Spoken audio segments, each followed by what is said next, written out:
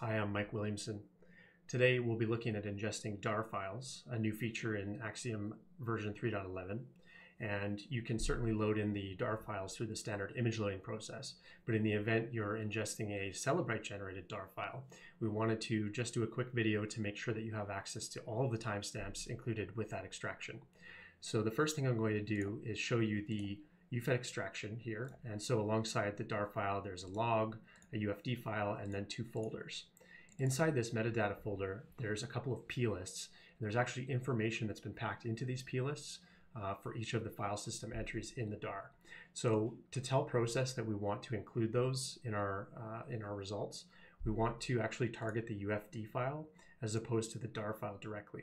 Now this will actually work if you point it to the DAR file directly, but you're actually going to be missing out on a couple of things, specifically the created timestamp.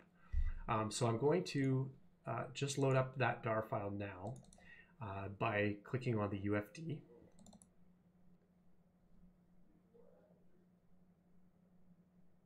And once the parsing has completed, I'm going to move on to the next screen.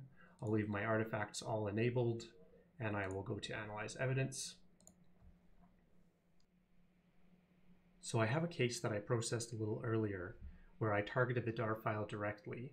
And as you can see, everything is parsed out correctly, other than the created timestamps are missing.